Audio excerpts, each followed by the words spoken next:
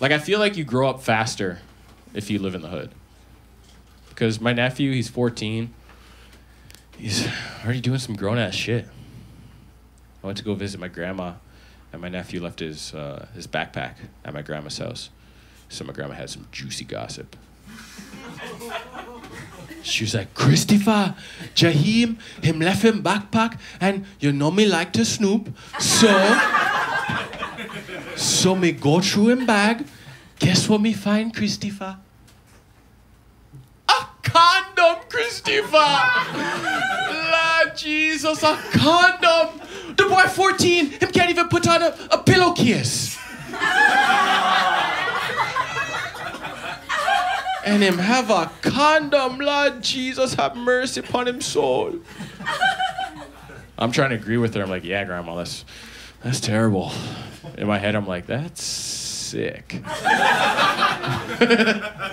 14 buying condoms? That's incredible. I didn't buy condoms till I was 16. I didn't use those condoms till I was 20. They're expired, broke after one pump. It was a waste of everybody's time. So proud of my nephew. But what's messed up is when he sleeps over at my grandma's house, he's still too nervous to sleep in the living room by himself. So he has to sleep in the bedroom with my grandma. Yeah. He's afraid of the dark and he's getting laid. That's impressive. He must have some serious game.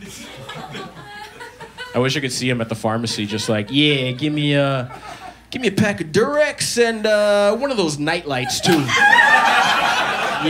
Yeah, I don't like when it gets all dark and spooky and shit.